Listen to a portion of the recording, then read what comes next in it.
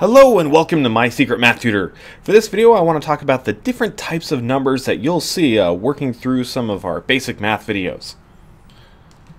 So the first type of numbers that you're usually exposed to are the natural numbers, or what we sometimes call the counting numbers.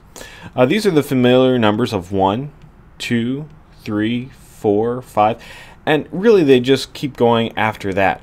They're called your counting numbers because they're the ones you usually start counting with, such as, I have 1 car, 2 car, 3 cars, all the way up the line. When you see a notation like this, those little dots after the end, that means it keeps going. So this list is much longer than what I've made it here, but it gives you an idea of the first few numbers in the natural numbers.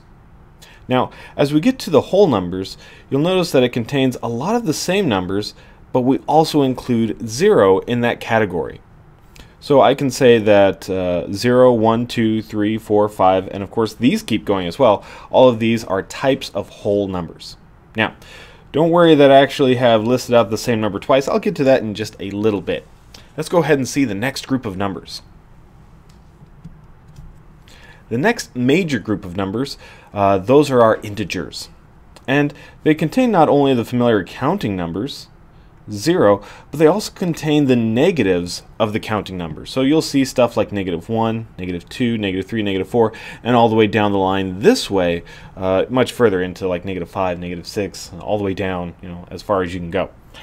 So one thing that you've probably seen is that I've shown you 3 groups right now, the natural numbers, and we've seen the integers, and we've seen the whole numbers, but I've listed out the same number more than once in some of these groups. One thing that you want to keep in mind as you're learning about these new groups is that a number can be in more than one group. It's completely okay. So for example, let's take the number 5 here. We've already seen 3 different groups, and it turns out that 5 is in all of those groups. So you want to know that you can call 5 a type of natural number.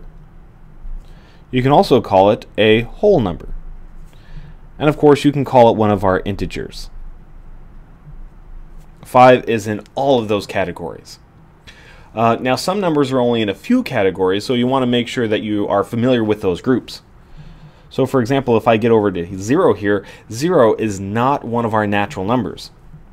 It is a whole number, and of course it is one of our integers.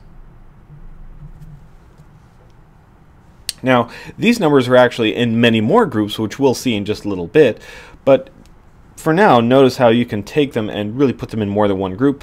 So far, if I'm looking at a number like -2, right now it's only in my integer group.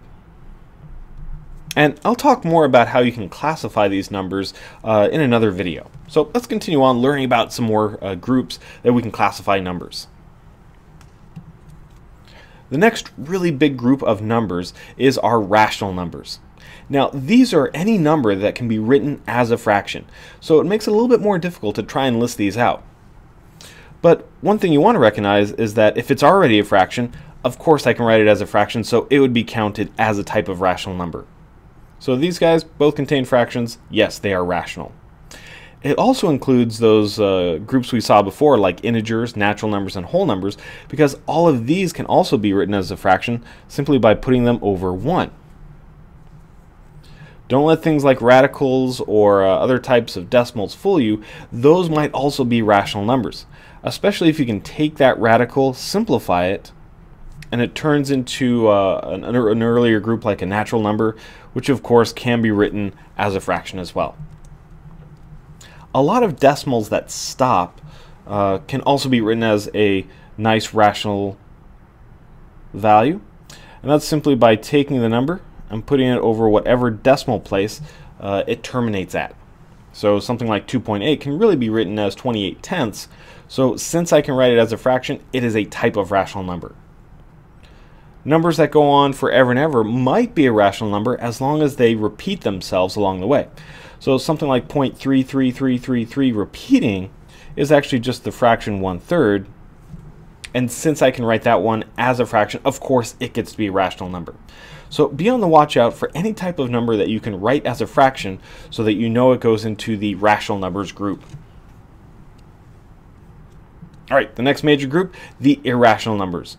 You almost want to consider these like the opposite of our rational numbers.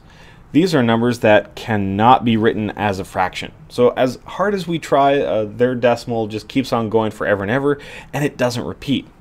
You'll see numbers in this category like the square root of 3. That one I can't write as a fraction. Or numbers like pi. Again, that one, it has a decimal that goes on forever and ever, and it doesn't ever repeat, so there's no way I can end up writing it as a fraction. These are usually really easy to identify if you are given a decimal. That way you can inspect it and say, okay, yes, I can see that this decimal keeps on going, and moreover that I don't see any repetition in there. Take note that even if this has a little bit that does repeat, like the 6's that repeat, what I'm really looking for is, do I have a whole string of numbers that end up repeating? That's really what put it in the rational bin. So unfortunately, even though it does have a couple of 6's repeating in here, it's still not enough to say that this is a rational number. That's why I'm putting it in the irrational group. All right, one more group of numbers, and those are our real numbers. The real numbers really include all of the rational and the irrational numbers. And so they really make up the majority of the numbers you'll see working through some of the basic math videos. So all of our first few groups, like the natural numbers and the whole numbers, those fall into the category of also being real numbers. So you'll see I have things like 2, -3, 0, all of those considered real numbers.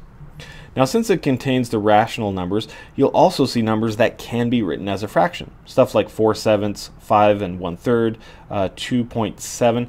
Since all of these can be written as a fraction, those are rational, and the real numbers contain all of the rationals, so that's why they're in the group.